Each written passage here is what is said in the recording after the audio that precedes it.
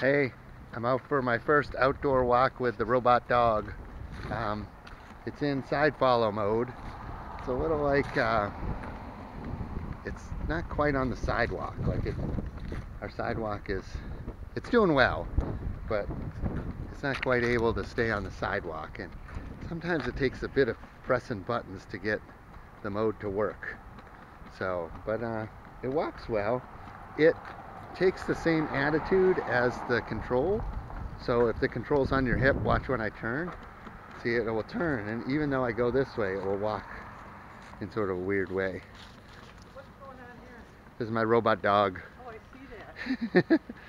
Why would one want a robot dog? Well, I like dogs, but my kid's allergic to dogs, so I got a robot dog. Alrighty. Have fun with that.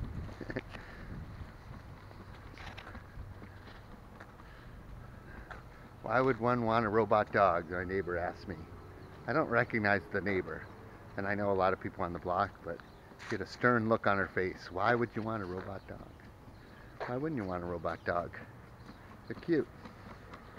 Follows you. My dog heels. So, off we go.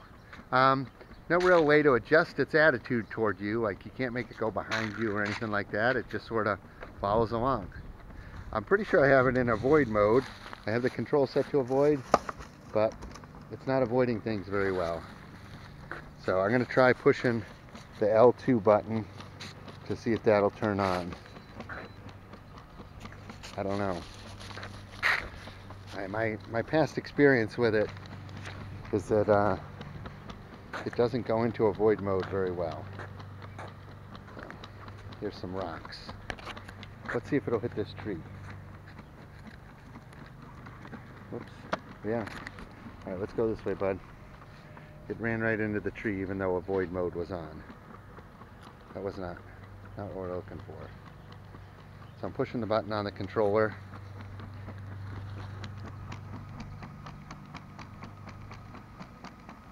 See? Oops. No.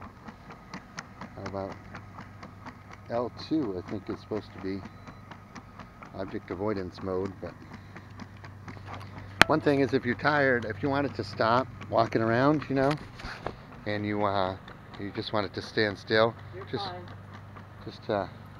Hi. Hi. We're out for a walk. Does he bite? No, I don't have any teeth. Doesn't do much, actually. So she was funny. She said, does he bite? So if you want it to just stand still for a bit, just use the little controller on the side thing, like the little joystick, and then it will stop. And then to enter into side follow mode again, I believe you hit the M button twice, and it should go back into follow mode. It should go into follow mode. There we go. It's not super paying attention to the M button, but we'll see. Alright, I'm going to stop recording and try to figure out what the hell I'm doing with this thing. But this is our first time. We're just going around the block. So that's the experience with the robot dog. So far it's been a fun experiment.